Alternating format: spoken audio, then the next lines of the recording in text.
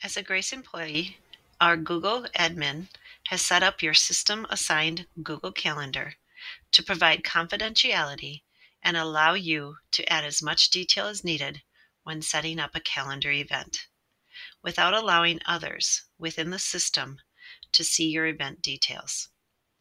This setting allows you to keep your calendar public to those within the system that need to have access to your schedule for setting up meetings or checking availability.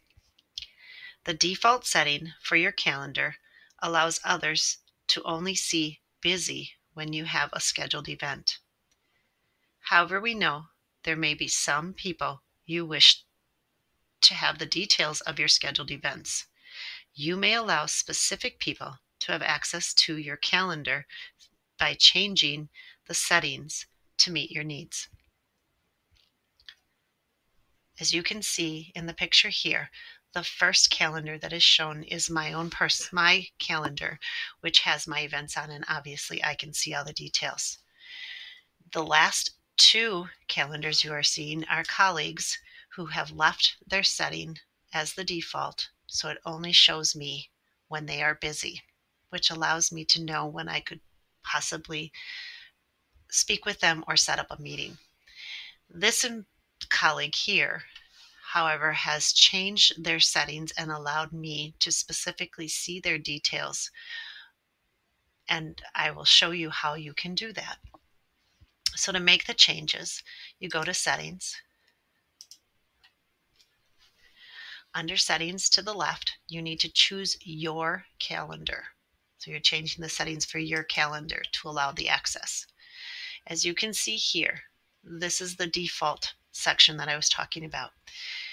The first one is not checkmarked because we do not make our calendars public. That public actually means that it would go out to the entire world. Anyone who can search your name in a Google account could find your calendar and see it. So that is not something we recommend that you have put on.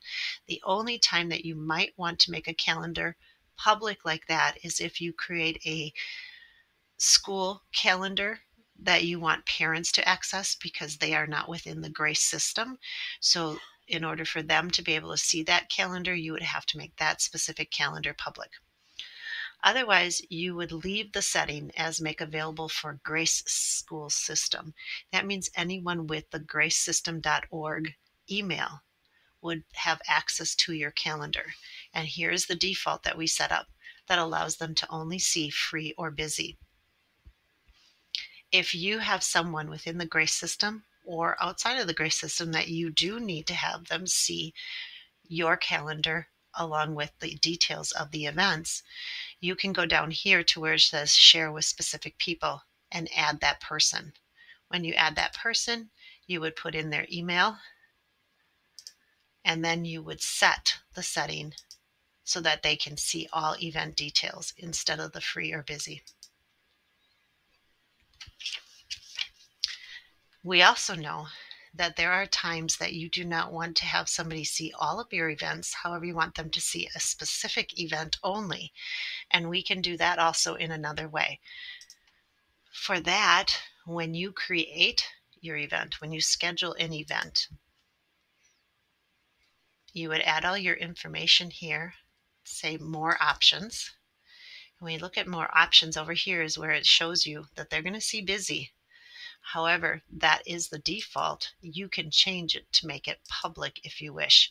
And that would mean that anyone who can get access to your calendar would see what your event is all about. So you can do that when you set up that specific event, and that is the only event that everyone would be able to see the details of. Obviously, if you forget to do that when you first set up the event, you can go in and change your event and add that to it.